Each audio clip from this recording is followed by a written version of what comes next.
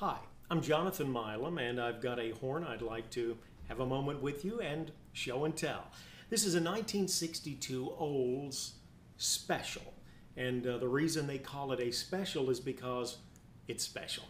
Great horn, lots of, as you can see here, nickel silver on the bell. In fact, the vast majority from the into the first slide or first valve to most of the tip. Then they've got what they call the rose brass bell tip here, or flare, and it does, I believe, make a difference. The remainder of the horn is an interesting mix. In fact, it really is an attractive horn. You've got the nickel silver mouthpiece receiver, the brass lead pipe, and then you've got the mixture of brass and nickel silver, and of course with the copper or rose brass bell flare, it's an attractive horn. It's nice playing horn, very good valves. Olds valves are honestly some of the finest they find of, certainly of vintage horns. And the slides on this one work extremely well. And actually this horn still has fair compression. It'll suck the third slide back in. And to me, that's always a good sign. I'll play just a moment on it.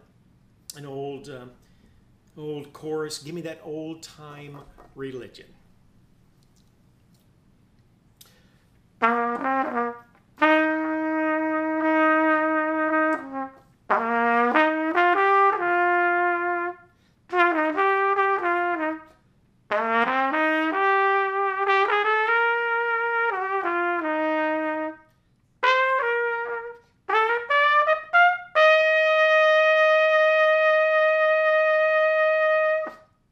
Really a nice sound.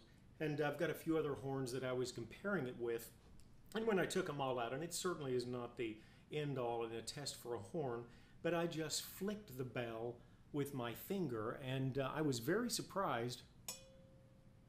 I've got a nice Yamaha Zeno RGS 8335, very good horn, and I've got a professional Canstell horn. They're both very good horns, but this one really does have the best ring.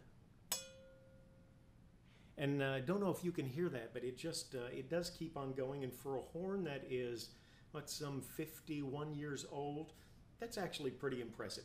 Another thing that I do like about this horn is it's got the reservoir section, which is kind of an indentation in the third slide. You put a little oil in there, and then every time that it's brought out, it just takes a little bit of that oil. And I don't know if you can see it here, but that ridge is actually the indentation or the reservoir. A lot of nice old vintage horns did that. I wish they did it today on some of the finer horns that they make. But at any rate, an Olds Special 1962. Hope you've enjoyed this. Thanks for being with us. We'll have more horns in the future. Bye for now.